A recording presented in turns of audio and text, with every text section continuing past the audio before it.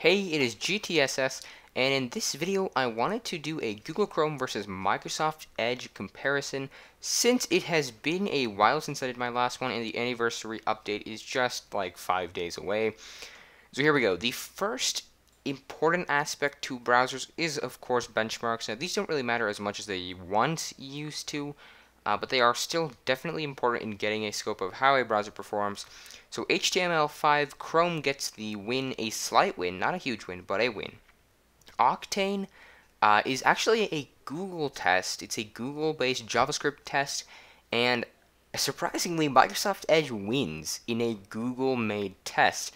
That was the one that I expected Chrome to win in the most, but of course Microsoft Edge won, as you can see right there. Again, not a very significant win in terms of margin, but it is a win nonetheless. And then Peacekeeper, which it's important to note is discontinued. It's no longer being updated for future standards, but it is a very, very good test nonetheless of just getting a basis of how the browser does everything, from video playback to graphics performance to JavaScript to everything.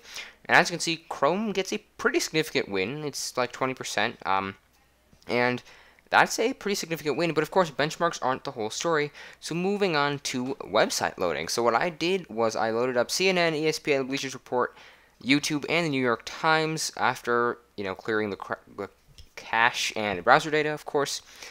And pretty interesting here, with no ad block, Edge actually, so on average, when I averaged up the load times for all of those websites, loaded each website at about 11 seconds, Chrome took 12 and a half-ish seconds.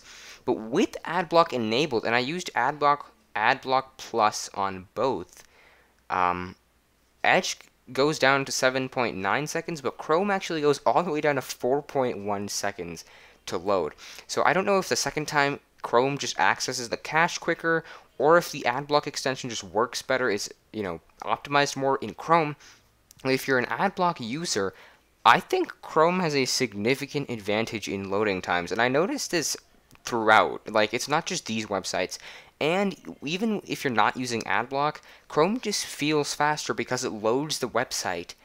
It shows you the website as it's loading, versus Edge, which loads everything and then flashes the website, so you can't scroll and use it as quickly, in my opinion.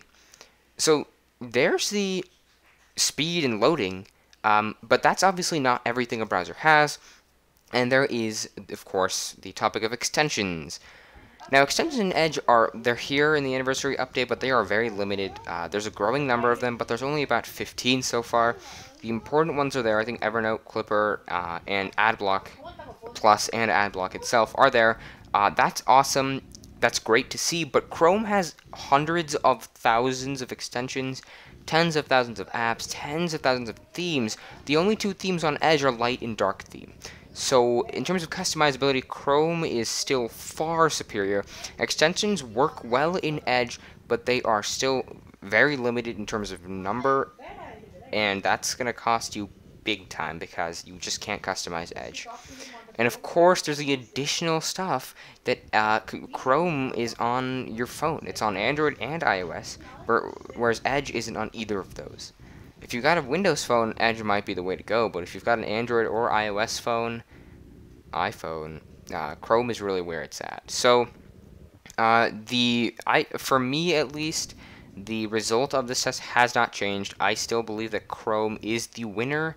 I think Edge is catching up. It feels faster, it doesn't crash as much, the extensions are good, but you still can't customize it. It's still not cross-platform, and that is definitely going to cost it. And even if you're just looking at Windows performance, Chrome, in my opinion, still wins. But that's pretty much it for this video, guys. Be sure to subscribe for similar Windows 10 and browser videos, and thank you for watching.